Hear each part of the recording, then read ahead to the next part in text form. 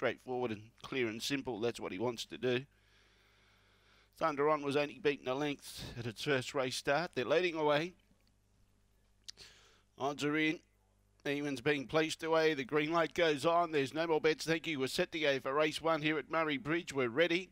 Away, Thunder On began 80 fair, but then cut across Webleg Bow, and then you had Cape Command who wanted to go to the outside, but in front we've got Webleg Bow and also Thunder On side by side. Cape Command behind those, then following those through was I'm One Girl, Zoology, and at the tail Unrestricted Lad, but Webleg Bow is going to be too good here for Thunder On.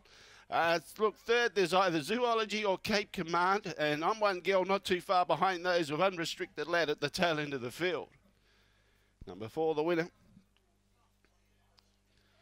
Webleg Bow, too good. Fawn Dog, November 2017. Barsha Bale out of Webleg Bell.